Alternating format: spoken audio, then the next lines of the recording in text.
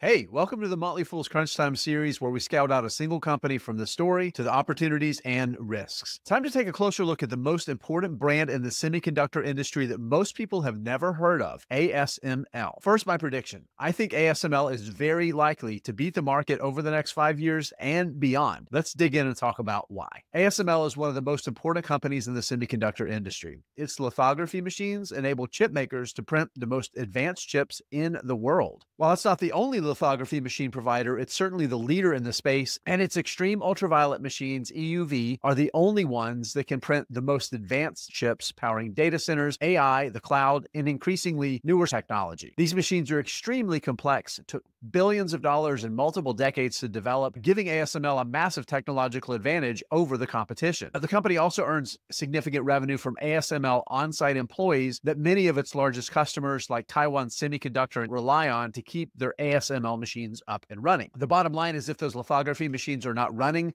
then the semiconductor manufacturing lines are not operating. While parts of the chip industry remain in a cyclical downturn, the secular story is one of growth. Demand for chips for the cloud, AI, machine-to-machine integration, mobile computing, and a litany of other applications are growing as the world's people and machines become more connected and the global middle-class population continues to expand. Putting some numbers to it, ASML expects that its customers will increase the number of wafer exposures on its base of installed machines from around 525 million last year to over 900 million in 2030. That's more than 71% growth in just over a half decade. Most importantly, the company isn't counting on those leading-edge EUV machines to do the heavy lifting. It expects its DUV machines, which really are the workhorse of the chip industry, to continue driving most of that volume and the volume growth. Let's talk risks. The semiconductor industry is cyclical. Despite the exceptionally strong growth from accelerated computing like the cloud and AI, big parts of it have been stagnant or even down in demand in recent years. At some point, we're going to see the current high growth parts of the industry slow, and we could see the whole industry take a breather during periods of global economic weakness. The stock looks like it trades for a reasonable valuation today at about 24 times operating cash flow, but that's also at near record cash flow levels. A downturn in demand could make today's reasonable price look wildly expensive. There's also geopolitical risk with ASML, which counts on Taiwan Semiconductor as a major customer and China as one of its most important markets. Sanctions have already impacted its ability to sell into and support some of its customers in China, and if we see a trade escalation between the US and China,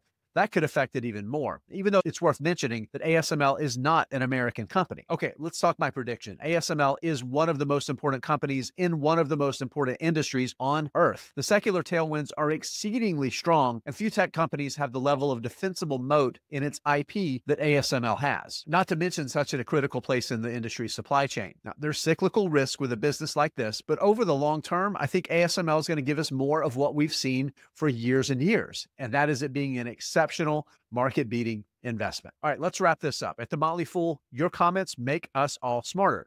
Please comment with your own research and insights about ASML and tell us what stock you want to see us tackle next. Go to fool.com/invest to receive the top 10 best stocks to buy now.